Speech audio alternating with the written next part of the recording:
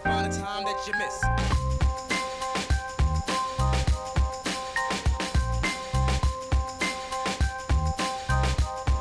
My name is Chartand. Richard Graumann. Sean Kavanagh out of Donnelly. David Hodge. I graduated from the Computer Analyst Programmer course, and I am the Chief Information Officer of Great West Life. That's it. Nice. Good.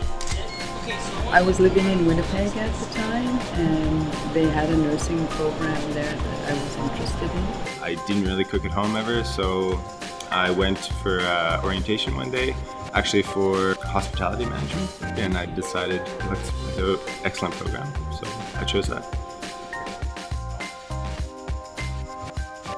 It was a very positive experience. I would say a high degree of teamwork in the class that brought out the best in a lot of people.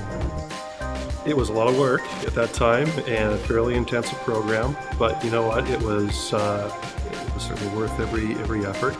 I remember a lot of my nursing instructors and how they helped me and shaped me into the person that I became as a nurse. You learn that this is what it's going to be like in the real world when you're done. And so your assignments are really approximating the kind of assignments that you're going to get as a news reporter. I felt that gave me a good start in the industry, and the essentials and basics that got me into the workforce kind of as quickly as possible. It's just fun because I love to cook, and it's an amazing, rewarding experience.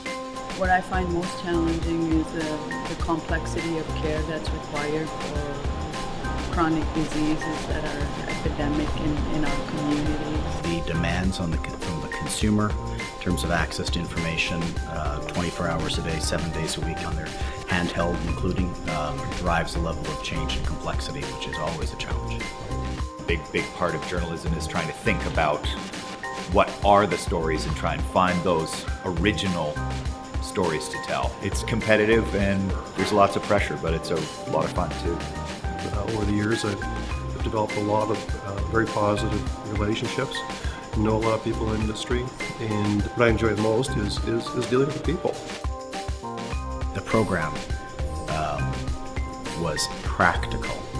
It mirrors real life in that things don't always happen structured and according to a good calendar schedule. You could see that they were really trying to give you as much of a taste of what it's going to be like when you graduate, and I think that that's really what helps most of the people that go through the program.